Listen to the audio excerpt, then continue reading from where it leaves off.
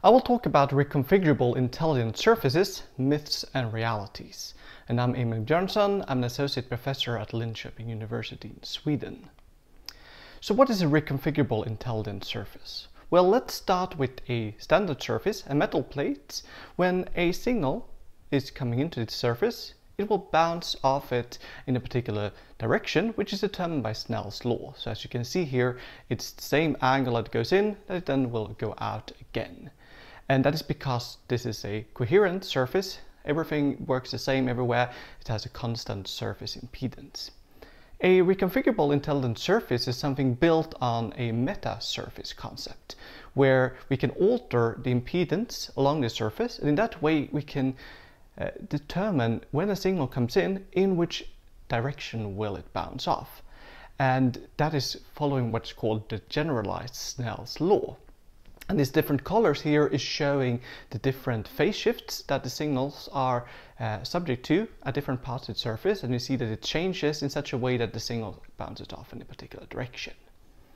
And in reality, we can't have a continuous variations in the impedance, but instead we divide this surface into small subparts, size 7 and 10 or smaller, say lambda over 5 times lambda over 5, and each of them we have a constant value of the surface impedance.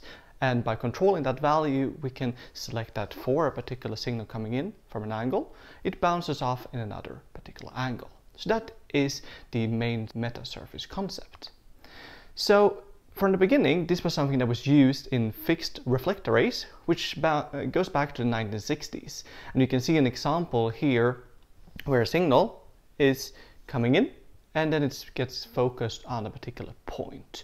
So this is a bit like a satellite receiver, but we don't have a parabolic surface. Instead, we have something that is flat and where it's divided into these different pieces, which we can control in such a way that the signal is getting focused on a particular point. Later, the concept of reconfigurable reflector arrays or meta-surfaces appeared, where we can control these different elements, which we call meta-atoms. And later, software control, where we can even control them using software. And what people are nowadays considering in this reconfigurable intelligent surface concept is a real-time software controlled meta-surface. So as you can see here, the idea is that we have an RF transmitter that sends a signal, and the signal doesn't reach the user one here directly, but it reaches the meta-surface, and we control it in such a way that the signal is getting reflected towards the user of interest. And then we can in real time change it, so instead the signal will now be reflected towards another user, user 2 here. This is the main idea of reconfigurable intelligent surfaces, that we're going to use them, put them out in the environment to improve the channel. And people can't really stop making up new names for this concept. So in addition to reflector arrays, software control meta-surface has been used, reconfigurable intelligent surfaces, as in the title of this talk, intelligent reflecting surfaces, and in my recent overview paper we are mentioning all of these ones and even more examples. And in the remainder of this talk I will call it intelligent reflecting surface, because I think that is telling the most of what it is. It is a surface that is intelligent in the sense that we can control it. And what can we control? Well, it's reflective conditions.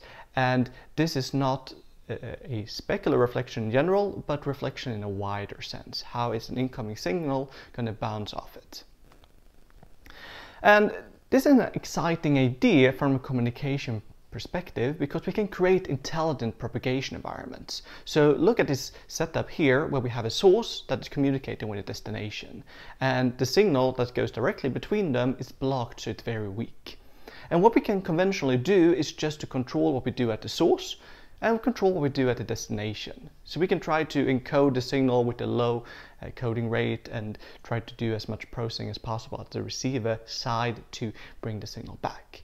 But what we can instead do when we are considering meta-surfaces is that we put them up and we get an additional propagation path via this surface. So we can control how the channel behaves. And this is an exciting idea, this type of intelligent, programmable propagation environment. The question is this really a game changer, or is it just on the conceptual level? And what I'm going to focus on in this talk is some of the myths that have appeared in this area, which makes you believe that things are possible that might not be possible in reality. So the first myth is that this is the first technology to control the channel. So using this intelligent reflecting surface, you see here we send a signal from a source to a destination, and it goes via this surface containing n small reflecting elements, which we can control each of them. And we have beta SR as the path loss between the source and the surface, and beta RD from the surface to the destination, from each of the elements. And assume that this blockage is so severe that we can't even count on the source to destination here. Well, have you seen a setup like this before? Well, this is actually a classical relaying setup, where we would consider exactly the same scenario, except that we don't have a surface with n reconfigurable elements and reflect them. We have a relay. Say that we have a decoder and forward relay that obtains the signal, and then it retransmits it later to destination. And let's compare these different cases. The spectral efficiency that we are getting with an intelligent reflecting surface, since the signal gets reflected, we get the signal power, rho in this example, that we transmit from the source, and then n of it is being received at the surface. So we get n times beta SR. Then we get the beamforming gain from the surface towards destination if we configure it properly. So we get another factor n, but we are losing beta RD on the way to destination. So we get this spectral efficiency log 2 of 1 plus rho n square beta SR beta RD. And the good thing with this one is that we have no preload factor as you would have in a relay channel, where you have to first transmit to relay and then later to destination. But what is the problem here is that we have the multiplication between two channel gains, two beta terms. And if these ones are, say, minus 70 dB in a good case, then if you multiply two of them, we get minus 140. So this gives us a very poor channel gain. But we have the multiplication with n squared as well. If we compare this with a typical decoder and forward relay, we get a 1 over 2 in front of the logarithm, because we first transmit from the source to the relay and then from the relay to destination. Inside the logarithm we get 1 plus rho, same transmit power, but the minimum of the two path losses, the two beta SR and beta RD. So the good thing is this signal amplification that happens in the relay. So we don't get the product, but the worst of the two channel gains. However, the bad thing is the preload factor. So even if intelligent reflecting surfaces are not the first way of controlling the channel, is it better than relays? That is what we're considering here, where a source transmits to a destination. And 80 meters horizontally from the source there is an IRS or relay that supports the transmission, and 10 meters below we have a destination which we are moving using the variable d1. When d1 is 0, we are close to the source. When d1 is 80, we are close to the IRS or relay. And we will move it and look at the performance. And we try to achieve 4 bits per second per hertz, and we use some typical 3DPP channel models, as you can see here. Then what you can see in the figure is that the upper curve is a sizer system. So the source transmits to destination, and there is a bad non-line of sight channel there. So it uses the most power irrespective of where the destination is. Then if we have the decoder and forward relay, we get the lowest curve there, the blue one. So that one requires the least power to receive the signal, which is 4 bits per second per hertz. And then what you can see in the different red curves is with 25 elements, 50 elements, 100 and 200 elements. And when we come down to 200 elements, well, if the user is close to the IRS, then we actually beat the relay.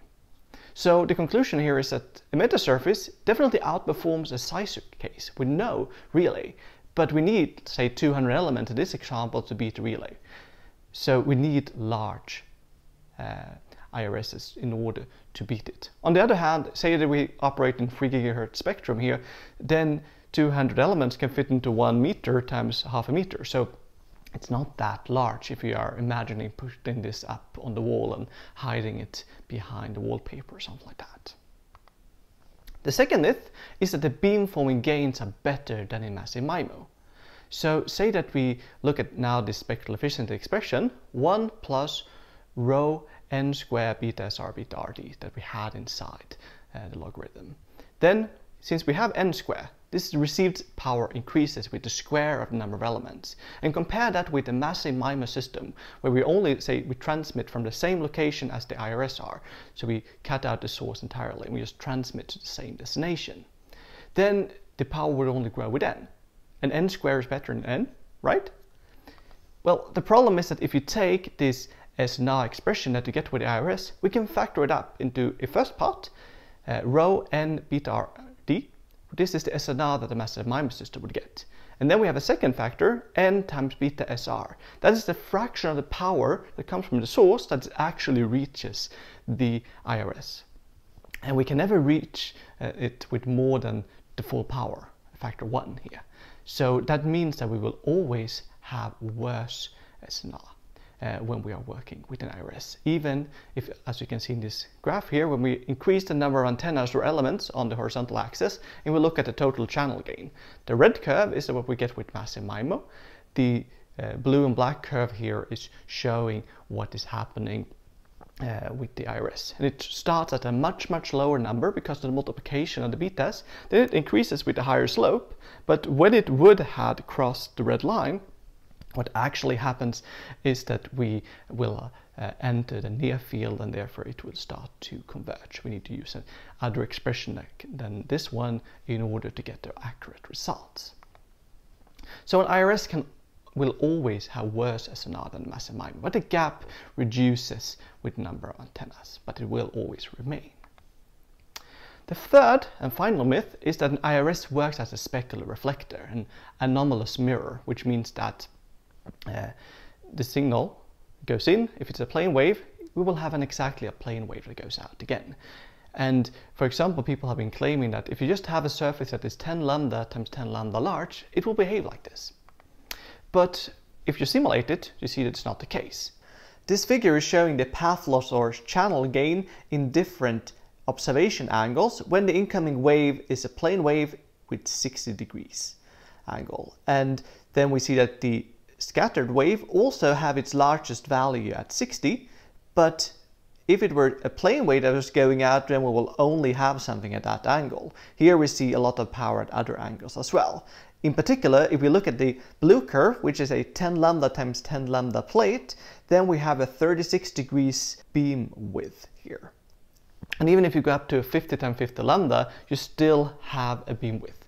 So this is natural. We always know that when we are working with an antenna array, the larger it is, the more narrow the beams are, but the beam width will always be inversely proportional to the length of the array.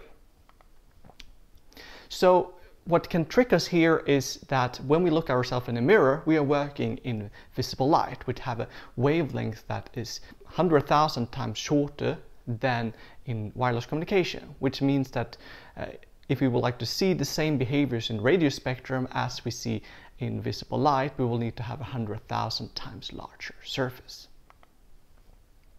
Is it any way helpful to interpret it as a mirror? Well, look at this example here where we have a source that transmits to destination, and the signal is reflected towards the user. And if it behaves as a mirror, we can just move the user to a location that is behind the mirror instead, take away the mirror, and compute the path loss as if that would have been the case. So we just sum up the two distances and get this channel gain mirror limit, as you can see. And do we see that in reality? Well, what happens here, we see the number of elements in the IRS and the total channel gain. There are four curves in this figure. We have the horizontal line, which is the mirror limit. Then we have the black curve, which is the IRS operated to mimic a mirror.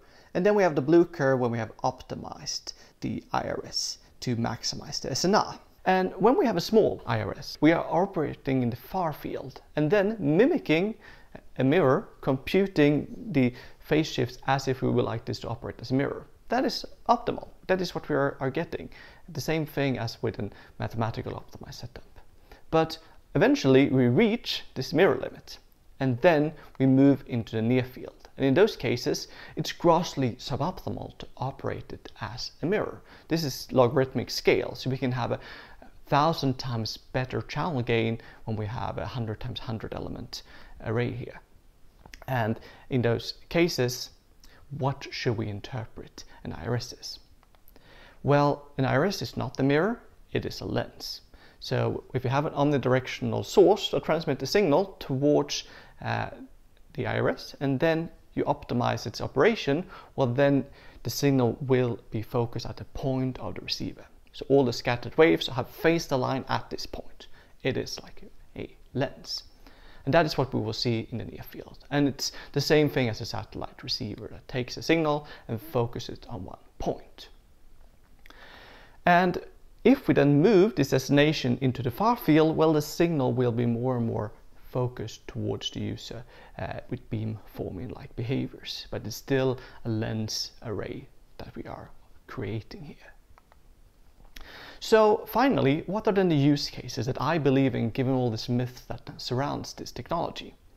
Well, I think that in cases where it's complicated to build a big array, then we can have one destination and we can have a big meta surface that is taking the signal that comes into it and reflects it towards the location of the user.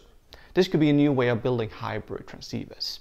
And this is also resembling a lot a satellite receiver that we already have.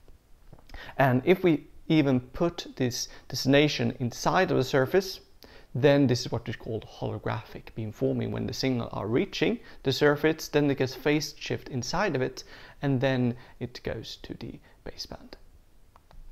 Another operation that I believe in is that when we move above 100 GHz, it might be very hard to build conventional digital arrays.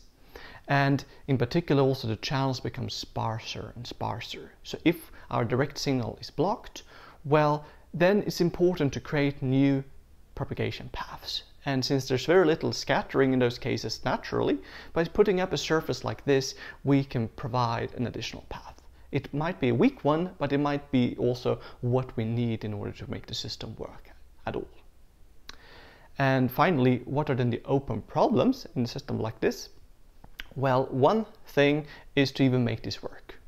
To have a control interface, including channel estimation, so we can estimate the location of the user and focus the signal towards it. If you want to do this in real time, well, it will be very complicated to implement it because we cannot make measurements inside the surface but another point. So we need to send some kind of training signals to learn it, and then we need to have a control interface to tell the surface how should we operate it. And finally, I also still looking for the game-changing use cases of something like this. Something that can improve our performance with 10 times or something like that. We saw that beating a relay might not be so very easy, and if we have gains, they might not be so large. We need to demonstrate something that can provide us with huge gains if we should actually be willing to invest all the time and resources into turning this technology into a real